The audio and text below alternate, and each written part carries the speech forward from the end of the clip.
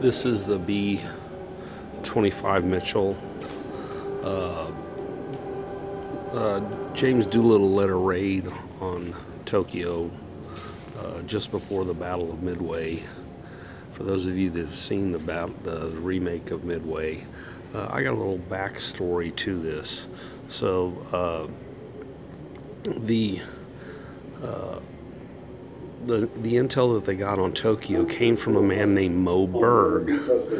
Now, Mo Berg was a CIA asset before there was a CIA. He worked for the OSS, and he was a middling catcher in Major League Baseball. You can look him up. He played for about 10 years. He couldn't hit very good, but he could speak 6 languages. One of the ones he was fluent in was Japanese.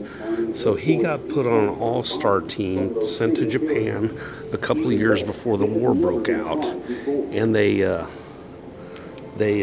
really took care of him because he could speak Japanese. So they took him to the top of the highest building in Japan. And there's actually a picture of him taking film of Japan. So he did a panoramic shot of Tokyo, and that film was used to identify targets for the Doolittle raid. Now, another thing about Mo Berg was involved in another false flag and this one didn't take. He assembled the team that shot down the Hindenburg. They brought it down with an incendiary round, and he admitted it to a man who was a sports writer a week before it happened.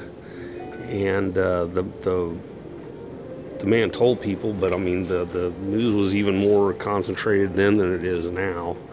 And incendiary rounds were developed in World War I by the British to take down dirigibles.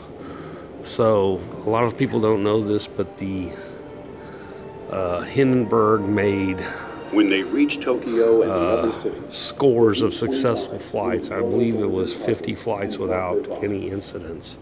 So check out Mo Berg. After the CIA formed, he wanted to become an agent in Israel, but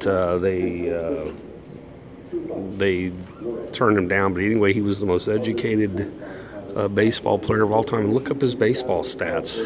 He was middling at best. I mean, he's a good catcher, but he didn't have a stick. But he was kept on these teams simply because it was the perfect cover for a spy. He could go around and do stuff around the country. And he was active till the late 50s. But check out Mo Berg, and there's been books on him. But the footage he shot on top of that, the largest spot in Tokyo they took him to, is what they used to identify targets in Tokyo for James Doolittle and the highly successful raid that he did. Thank you. I'm out.